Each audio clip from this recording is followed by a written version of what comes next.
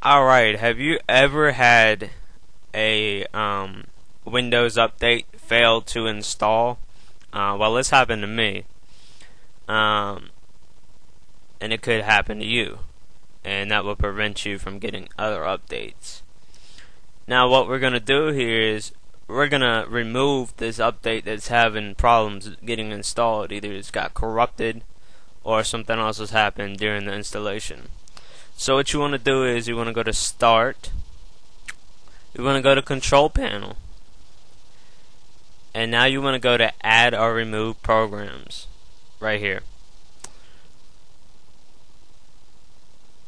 Now once this loads up to all your installed programs, like right now, you want to scroll down until you see that that number which is failing to install. It would be a KB, it would be in parentheses KB and a list of numbers after that. This will show up on your update that's failing to install. It would be like failed to install and it would be in parentheses. This is you want to find that exact one. It's on the Add or Remove Programs.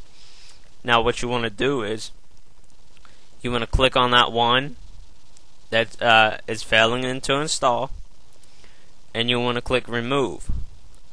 Now this will remove it.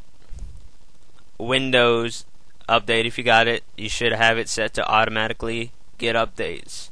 So Windows will find that update that was corrupted as being installed or something that happened during installation, so it didn't get installed.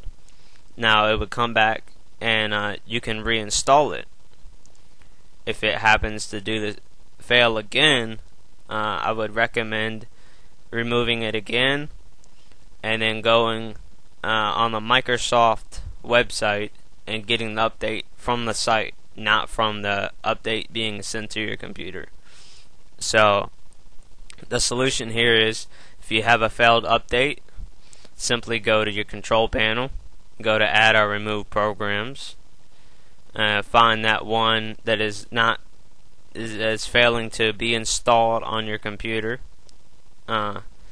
whatever operating systems you're on. This works for most XPs and probably any of the Vista and Windows 7 operating systems, and probably any operating system this will work on. So, and then what you will want to do is take note of the one that is failing to install correctly due to corruption or something, and then you want to remove that one and retrieve it either from the site or getting the update on your computer from automatic updates from the Microsoft server. If you have any questions, feel free to send me a message or leave a comment, and I will get back to you as soon as I can. And thank you for watching.